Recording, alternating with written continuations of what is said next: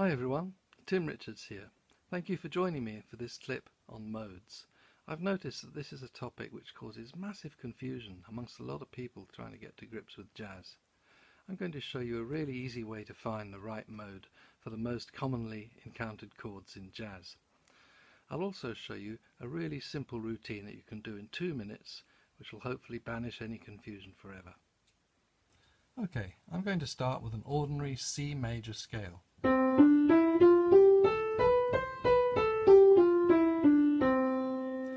You may see this referred to in textbooks as the Ionian mode.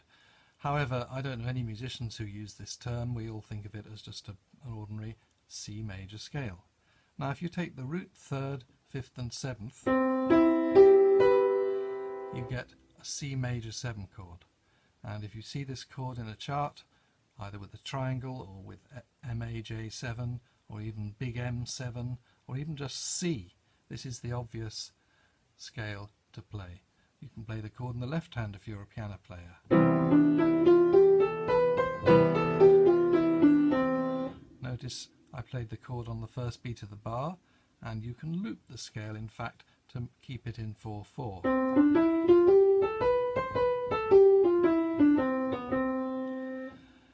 I'm now playing in swing quavers as well, so I think it's really important to play scales with a groove, with a pulse, with a tempo. So I'm going to play the chord in the left hand and the scale in the right. 3, 4.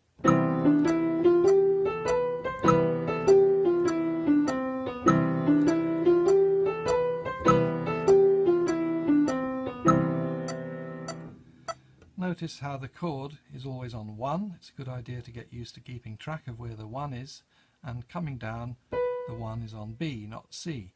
It has to be on the first beat of the bar. Now you're also going to come across chords with flattened sevenths, in this case C7. That's called a dominant 7th type chord. So if you encounter this chord and you want to play on top of it, you should flatten the 7th in the scale as well, giving you this scale. So that's called a Mixolydian scale. Let's play it with our C7 chord in the left hand. 3, 4.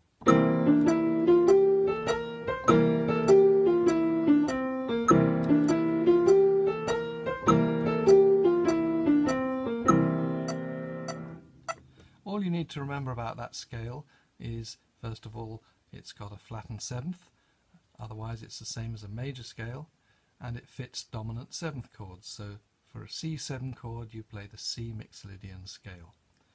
Now you're also going to come across minor 7th chords. They're the same notes but with a flattened 3rd. C minor 7. In order to play over that scale, guess what? You just have to flatten the 3rd.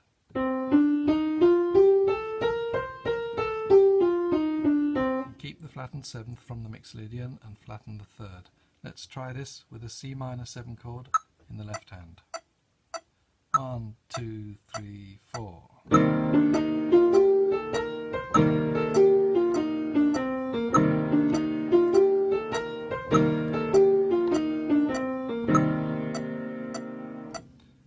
That's called a Dorian scale or a Dorian mode. All you need to remember about that is that it fits minor 7th chords and that it has not only a flattened 7th but a flattened 3rd. Otherwise it's just like the major scale. It's a good idea to run these 3 scales into each other. Make this part of your warm-up. Today we're doing it in C, so I'll play the 3 scales without stopping, in time, maybe do twice each, just in case I make a mistake first time. 2, 3, 4.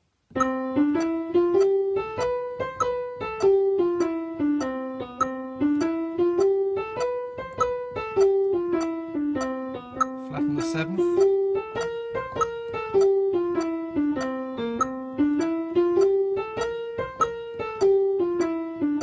Flatten the 3rd.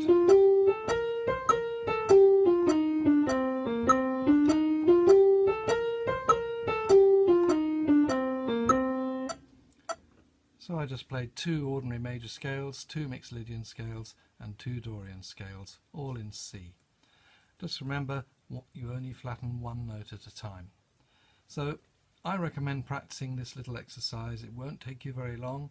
Just do it starting on a different note whenever you practice. So today we did C.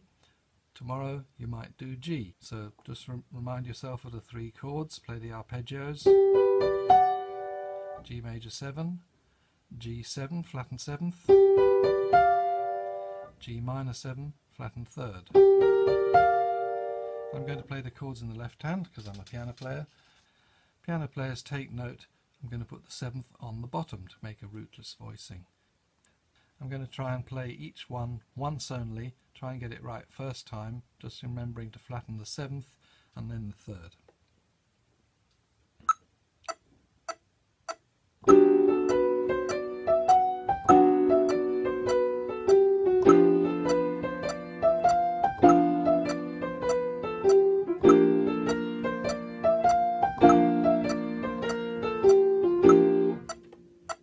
So if you get into the habit of playing these three scales as a warm-up every time you sit down and practice, in a very short time you're going to learn 12 Dorian scales and 12 Mixolydian scales, in addition to the major scales which I expect you already know. In the next clip I'm going to show you why I believe this to be a much more practical and useful method of visualizing modes than the so-called parent scale method, which is what you find in many textbooks. But I'll also show you some ways of applying these modes to situations that you find in many jazz standards. See you later.